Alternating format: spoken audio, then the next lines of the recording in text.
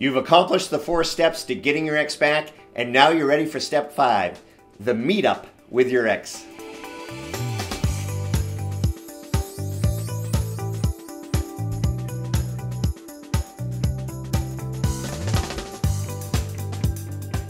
Greg McKelson here, Amazon bestselling dating and life coach author for women. It's the big day.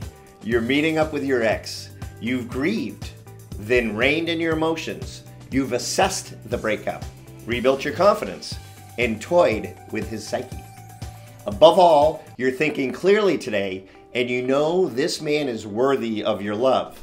If he's not, then you're making a big mistake. Show up to the meeting looking hot and confident. Show him your new look. Wear something he has never seen. Remember, you have changed for the better, and he probably has not.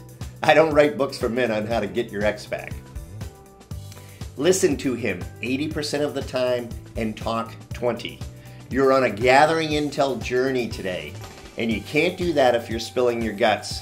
Watch for his body language. My new book has a large section covering his body language during the meeting. Realize that he might be simply testing you today at this meetup.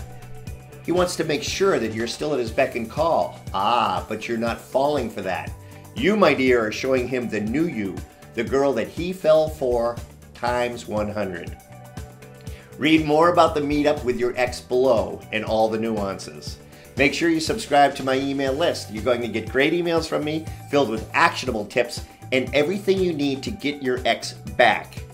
Click the subscribe button on my YouTube channel and don't forget to hit the notification bell so you're notified when one of my latest videos is posted. Above all, stay on track with the 5 steps and I guarantee you'll have the tools to get him back.